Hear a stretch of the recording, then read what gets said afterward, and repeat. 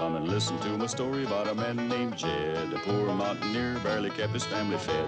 And then one day he was shooting at some food, and up to the ground come a bubbling crude oil, that is, black gold, Texas tea. Well, the first thing you know, old Jed's a millionaire. The kinfolk said, Jed, move away from there. Said, California is the place you ought to be. So they loaded up the truck and they moved to Beverly Hills, that is, swimming pools, movie stars. The Beverly Hillbillies.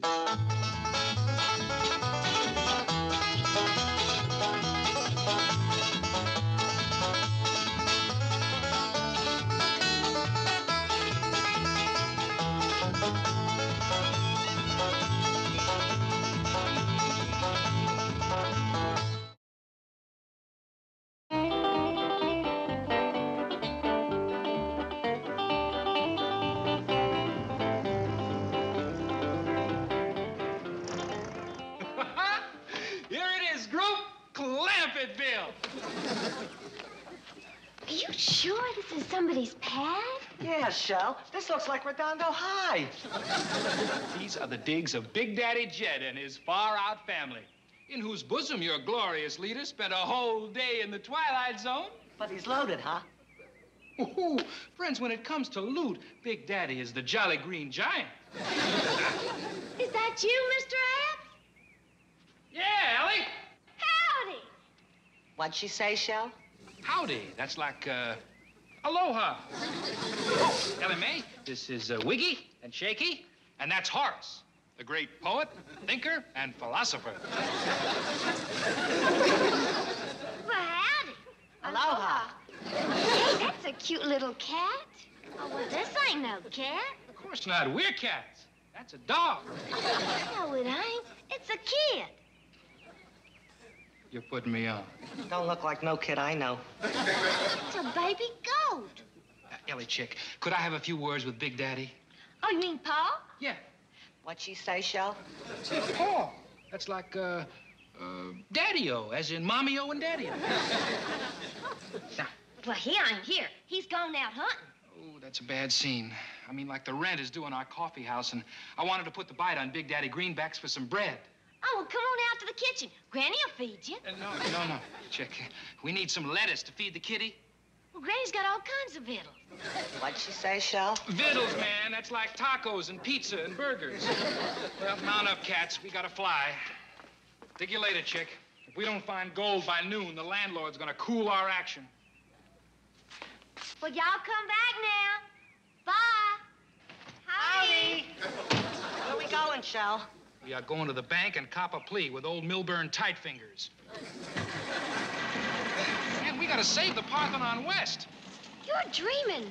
Drysdale will shoot us down in flames. Especially if he knows you're in on this gig. Yes, Shell, you bug that banker man. Cool it, cats. He'll never know it's me. Assume launch position. Blast off! I declare, Granny, the hunting in these Beverly Hills is getting sorrier every day. Me and Duke went as far back in the brush as you could go. The only thing we flushed out was a couple of real estate agents. I'll tell you something you can do. You can flush Jethro out of his room. Ain't he down yet? No, he ain't. Ever since the Countess gave him that fancy uniform, he ain't been worth his salt. Spends all of his time preening and strutting like a ruffled rooster. Well, Jethro's kind of proud of that get-up. Countess let him pick it out herself. Well, I wish she had took it with her. The only work he does around here now is shining his boots and polishing his medals. Yeah, don't be too hard on him, Granny. It's natural for a boy to like uniform. And that one of Jethro's is uncommon grand. Good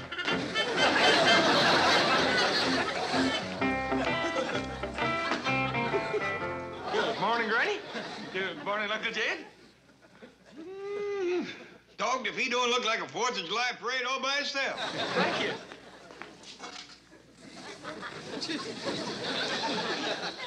Ain't you done preening? Please, Granny, you're breathing on my medal. I'll warm breathe on him if you don't get busy with your chores.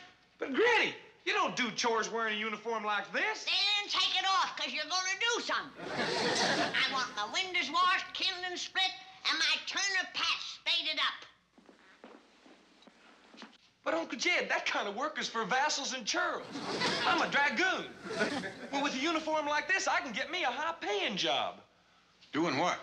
Strutting around in front of some store or something. Give the place some class. Seems like it'd be worth a try. Be ashamed to let all this go to waste. Here you are. Take this lye soap water and commence with the windows upstairs. Granny, the boy thinks he'd like to go out and look for work. He don't have to go look for it. I got plenty right here. But, Granny, I don't do that work no more. What? He means that he'd like to do something where he could wear his uniform. Yeah. All right. He can wash windows with that mule tail, and he can split kindling with that fancy frog sticker. Now you're gonna get it. He didn't mean it, Granny. Let's let the boy go out. Now you- Please, Granny. Watch out for my dishes. Look out behind you. He's wrecking my dishes. Go on, boy, get out. Get out.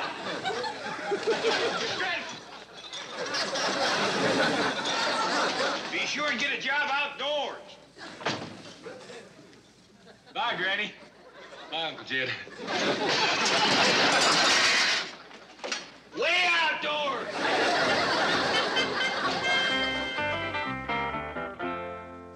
Morning, Miss Hathaway. Good morning, Chief. What's going on? Who's in my office? A delegation of tenants from the Parthenon West. The what? That's the coffee house they've opened in that basement they rent from the bank. You mean those beatniks?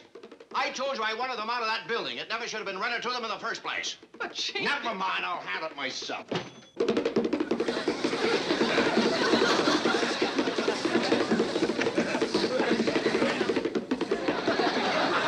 Cool it, Croup, cool it. It's our kind and generous landlord. Hey, Mr. Moneybags, we got a favor to ask you. Yeah, will you lower our rent? Get out of my office, you creeps. Get out of my bank. Get out of my basement. And get out of my life. Well, what do you say, man? Yes or no? He's thinking it over, Cats. The answer is no. No, no, no, no, no, no, no. Well, don't stop, man. That's a crazy beat. No, no, no, no, no, no. All right, if you won't leave, I'll have you thrown out. Miss Hathaway! Miss Hathaway, Yes, Chief. throw them out. And wait, we got another favor to ask. If you won't cut the rent, how about giving us a few extra days to raise it? I just raised it. It's doubled. Cats, did you hear that? Hey, Snow White, where are you hiding the other dwarfs? All you got here is Grumpy. Call the police. Time to split, Horace. Old man Tightfingers is gonna whistle up the fuzz.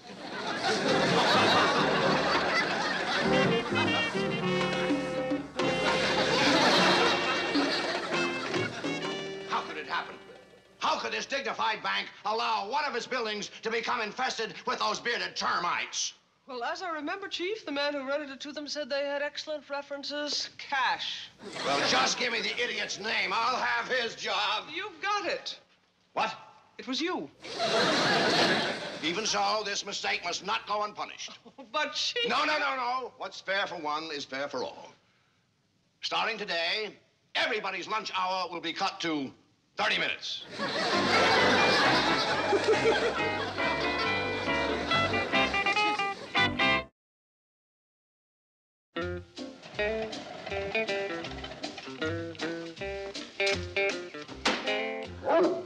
It's all right, Duke. That's Jethro. What'd you do, boy? Get a job? No, I didn't. Heck fire, Uncle Jed. I thought Beverly Hills was supposed to have class. I've been to some of the best stores in town, and you ought to see the way they treated me. Did you get no offers at all? Well, it was this fella that stopped me on the street and offered me a job. But I ain't climbing up to no windows, holding no tin cup or no organ grinder. I'm gonna go polish my medals. I think I'd stay out of the house a mite yet. Your granny ain't got over your last trip through. Put the truck away. Boy, they call this a land opportunity. That's a laugh. Look at me. Educated up to here, and where does it get me? Can't be a dragoon. You can't be a double-knot spy. I can't be a brain surgeon. Too tall to be an astronaut. Too young to be president. What is they left? Just put the truck away. We'll think of something.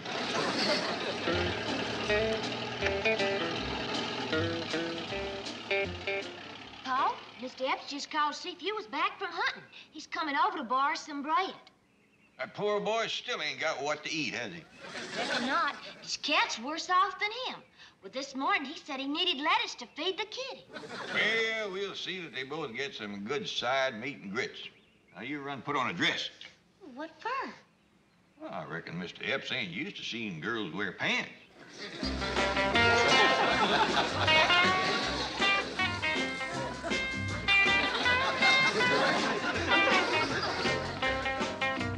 Cool it, Grope.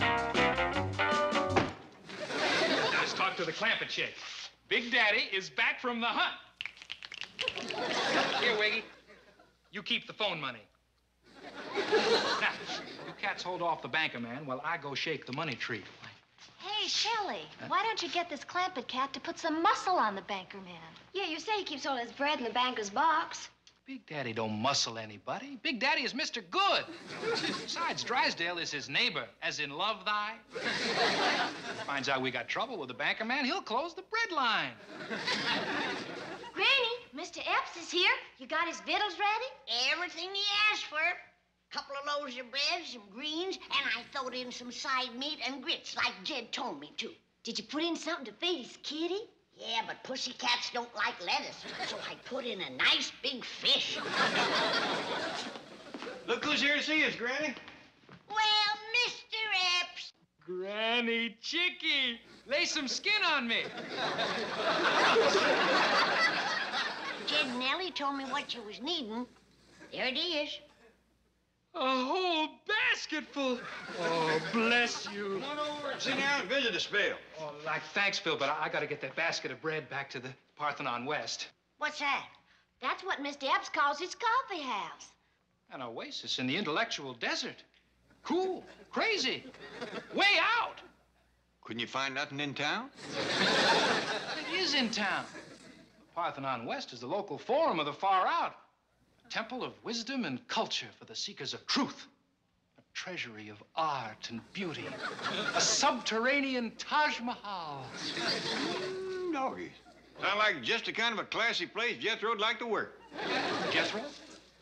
Oh, you mean that big, strong cat, a Super Clyde. I recollect you called him Clyde, but his real name is Jethro. And I'd appreciate it if you'd let him hang around your place. Oh, Big Daddy, your slightest wish is engraved on my fern. You have Clyde fall by. And now, dear hearts, I must take my leave. May the saxophone of life blow you nothing but cool notes. Oh, you are fighting poverty.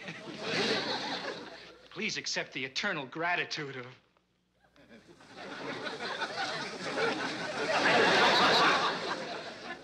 What is Charlie Tuna doing in my bread basket? That's to feed your kitty. They don't like lettuce. The rest of the victuals is for you. We put in everything you told Ellie you needed. Greens, lettuce, bread. Oh. I can see my State of the Union message got a bad translation. Daddy, the kind of victuals we need is like a money pizza. You know, a cash burger. Those little green pictures of presidents.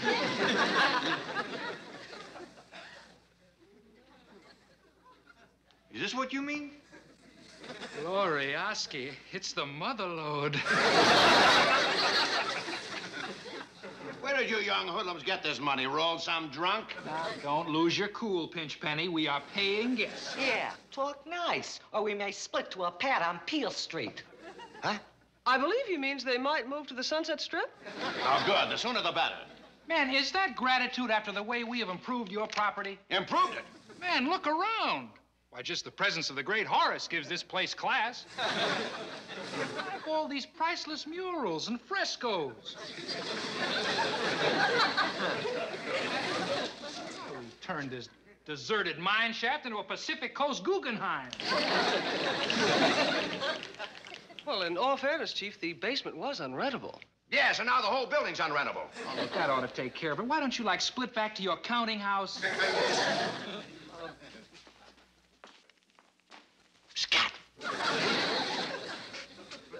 Does he sleep all the time? Chick, Horace ain't sleeping. He's thinking. Thinking? You don't talk much. But when he speaks, every word is a gem of wisdom. Could you get him to say something now? You don't get Horace to say something. When he's ready, he just sort of comes on. Miss Hathaway? Don't disturb Horace. Horace Schmorris, let's get out of this storm drain. You haven't won yet, you Skid Row trainees. I'll get you out of here by having to flood the place. Or call in an exterminator. Or a dog catcher.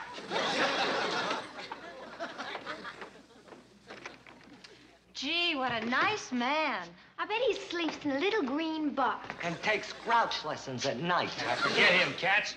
Remember, we were Tap City. But now we're like Paid-Upsville. Let there be music and merriment.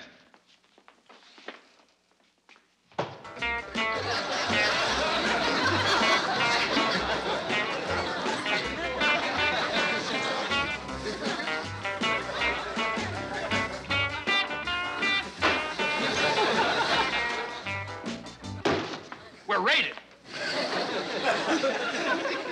Drysdale is sending the Royal Canadian Mounted Fuzz. Courage, cats. It may only be Nelson Eddy.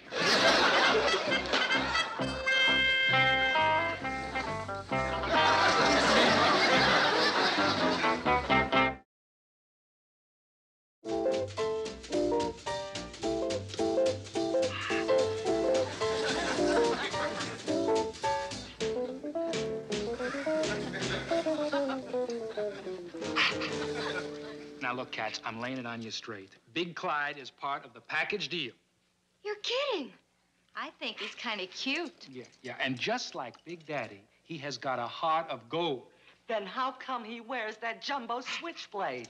I don't know, it's part of his gig. He thinks he's something called a dragoon. What kind of goon? Cool it. I think he's kind of cute. All he wants to do is walk up and down out front and say howdy to the cats. Say what? Howdy. That's like aloha? Shelley, this place will be like Emptiesville with the student prince out front. Yeah, what if he starts loose with the Indian love call or something? I dig that Clyde is Mr. Cube. All he needs are new threads and a little cool. I think he's kind of cute. Squirrel, he's your project. Round off the corners and get him on the beat. Game? Like ready, Freddie. I knew it! He's starting to rumble. Ding it, Wiggy. He's just Clyde Clumsy. I'm awfully sorry. Clyde, Squirrel. Squirrel, Clyde. Howdy, Clyde. Howdy, ma'am. But my name's Jethro. Sit down, Clyde. You're going to cool school.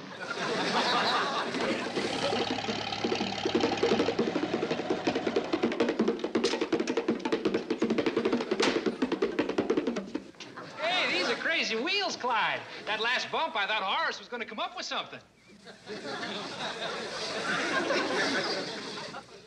I won't be a minute. I just want to go and show Uncle Jed and Granny my new clothes. Threads, Clyde, threads. Yes, ma'am. I'm sorry. Boy, will they be surprised when they see me. Like they'll flip when they dig you. Yes, ma'am. If y'all want, you can come in the house. Make the scene in the pad. Yes, ma'am. I'll get it right. Oh, boy. Is that cat out to lunch? How can you go ape over him? He is the square root cube. You just leave Clyde to me. Hey, Shell. Huh? Here comes that chick. Howdy. Aloha! Hi, Ellie Mae. Meet Squirrel. You've dug Shaky, Wiggy, and Horace. Hey, that's a cute little fella. That's a baby goat. I still say they look like dogs. Uncle Jed! Granny! Look at me. I am what you call cool. Well, no wonder. Where's your clothes? These is my clothes. I mean, my new strings. String? Or is that threads? Yeah, that's it. Anyway, there's a gas. What happened to your uniform? Oh, I split that gig. You ain't making no sense. That's 'cause you don't dig the pad. But I'm a square 'cause I'm going to cool school. Cool school? Yeah. And my teacher's a real pretty ape, and she has gone chick over me. Where are we going? I'm putting you to bed. This Aunt says I can go to cool school, learn to dance, and be a jerk like Jethro. Oh, no, chick. You dance the jerk. Jethro is... You might have something there. I'm going to tell her she can't do everything I do, Big Daddy. He ain't your big daddy, he's my big daddy. He's my Big Daddy, too. Hey, neither. There's two. Cool it. He is the big daddy of us all. What are you doing, Granny? What's the scene, chick? I'm putting the three of them to bed. Cool it. I mean, hold it, Granny. Maybe it'd be a good notion to let Ellie go to that cool school. Then she could tell us what these other two is talking about. Oh, you are tuned in, Big Daddy. We will have this chick and this Clyde so far out, you'll have to track them by radar. I still say put the three of them to bed. Oh, let us go, Paul. I mean, Big Daddy. He won't hurt the young'uns, Granny. Let's let him go. Well, as long as it's some kind of a school. Oh, you are the king and queen of hearts. Why don't you fall by later and audit a class? We'll do that. Not me. I'm too old for that nonsense. Au contraire, Granny Chick. Why, as the great Horace once said, there's no cool like an old cool.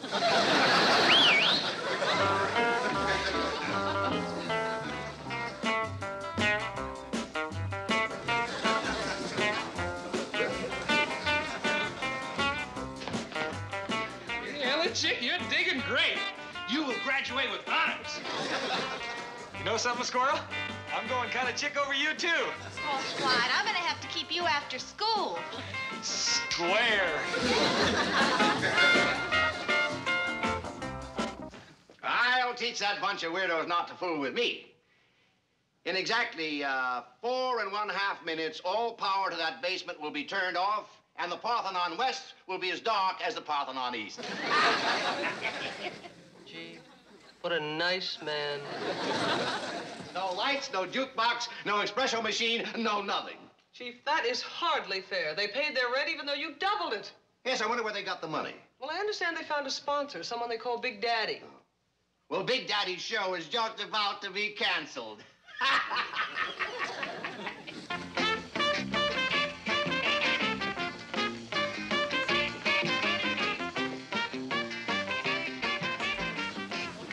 Hey, pull it, group. It's Big Daddy and Little Granny. He's playing with the wires. Oh. Why'd you do that? From what we've seen of the place, it's right nice. We didn't do it. Somebody's killed a juice to our hot wires. There goes the Parthenon West. Yeah, nobody wants to see these ruins by moonlight. You mean you're closing up? What else? Without music and lights, we're like Finishville.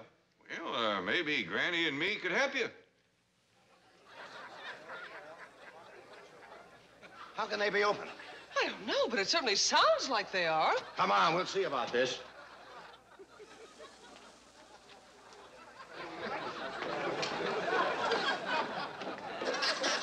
Hey, it's Snow White and Grumpy. And you're just in time. Big Daddy and his crazy combo are ready to play the next set. You have music? And lights, all through the courtesy of Big Daddy. Eyeball that bandstand. You all set? That's Big Daddy. In the cool, cool flesh.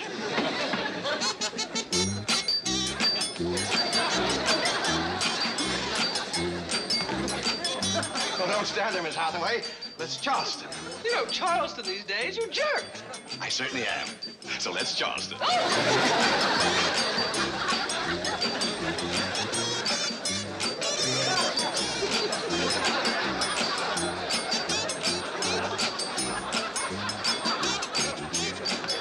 Horace just said something.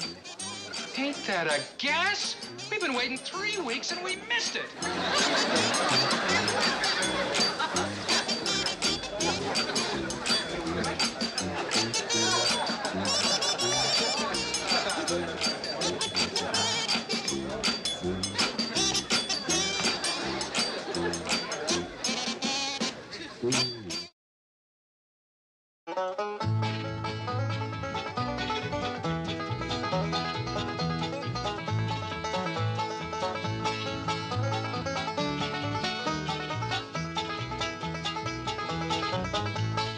Now it's time to say goodbye to Jed and all his kin.